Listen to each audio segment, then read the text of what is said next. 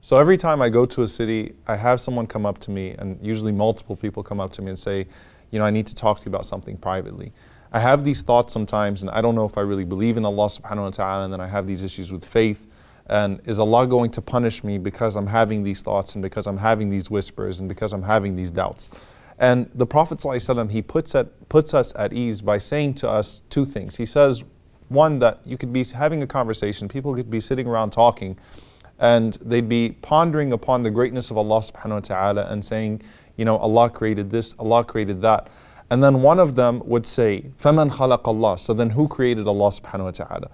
And that's a hadith in Sahih Muslim. And the Prophet ﷺ, he also said in another hadith in Sahih Muslim that a person might be actually contemplating, doing tadabbur and tafakkur, actually reflecting and contemplating on the creation of Allah subhanahu wa ta'ala, and feeling this high point and saying, who created this? And you would say, Allah subhanahu wa ta'ala, and you're admiring the creation of Allah subhanahu wa ta'ala.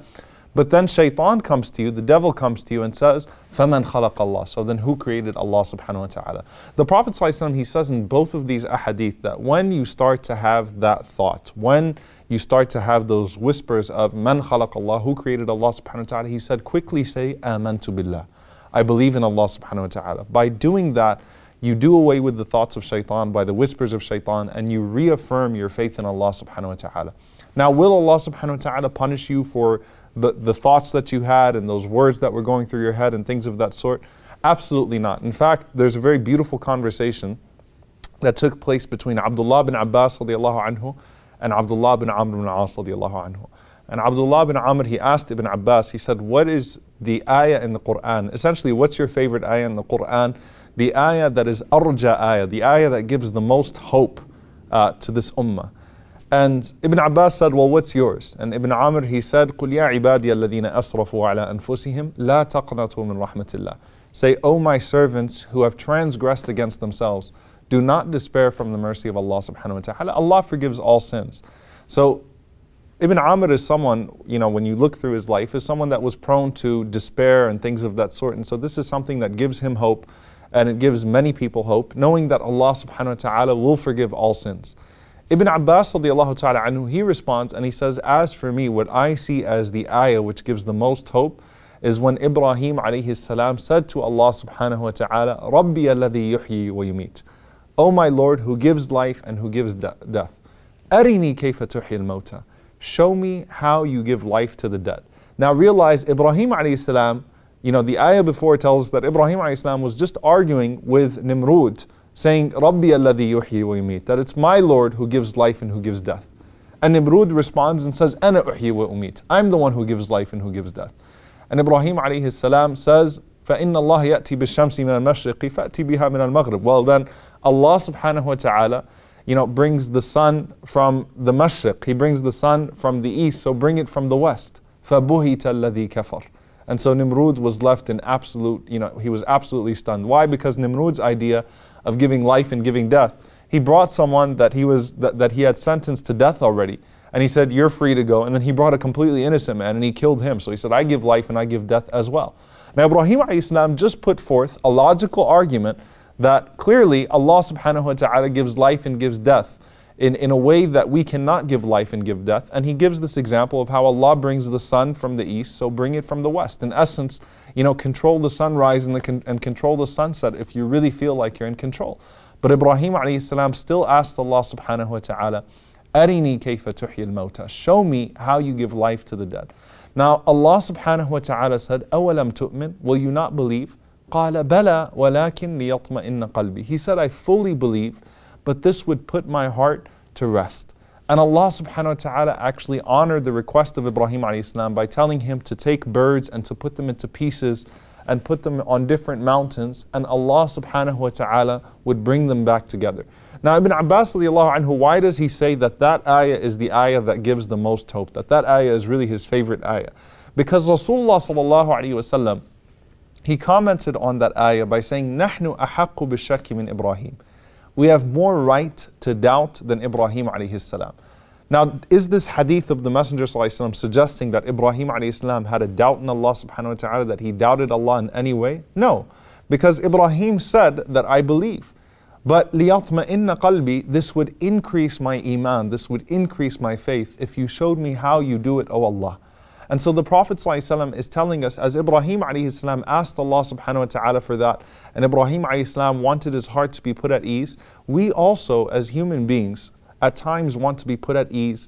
And we have these whispers and we have these doubts. And Allah subhanahu wa ta'ala will not punish us for those whispers. Allah subhanahu wa ta'ala will not punish us for internal conversations or internal dialogues. The Prophet ﷺ, he said that Allah has forgiven my ummah ما حدثت به أنفسها ما لم تقول أو تعمل به, as long as that person has only spoken to himself, meaning you're having these internal whispers, but you haven't spoken of them or acted upon them. Don't worry, Allah subhanahu wa ta'ala is not going to punish you. These are whispers clearly from the shaitan to take you away from Allah subhanahu wa ta'ala. Now, going back to the request of Ibrahim alayhi salam, does that mean that there is logic provided for every ruling in the Sharia, for every story, for every incident? Can we find a logical explanation? No, absolutely not.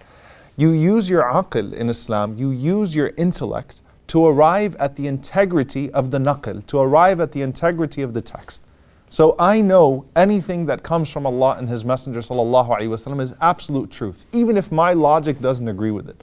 However, if I find the proof of it, and that's the beauty of studying and the beauty of seeking knowledge, إِنَّمَا يَخْشَى اللَّهَ مِنْ عِبَادِهِ الْعُلَمَاء, those who have a greater awe of Allah subhanahu wa ta'ala are those who are learned. Why? Because by studying the proofs and by studying the evidences and by studying context, your faith increases because almost everything does have a logical explanation to it. But even when it doesn't, I know I've used my intellect, I've used my aql to arrive at the conclusion that there is no way that the Quran and the Sunnah are not divine. And so by doing so, that puts me at ease with everything that comes after that. And so you find Abu Bakr as-Siddiq radiallahu ta'ala anhu, when the Prophet sallallahu alaihi wasallam, he took his night journey, the journey of al-Isra wal-Mi'raj. And obviously the Prophet ﷺ, when he wakes up and he tells the people that he was taken from Mecca to Jerusalem through the heavens, Abu Jahl mocked the Prophet ﷺ and he called the people and he said, can you repeat what you just said in front of the people?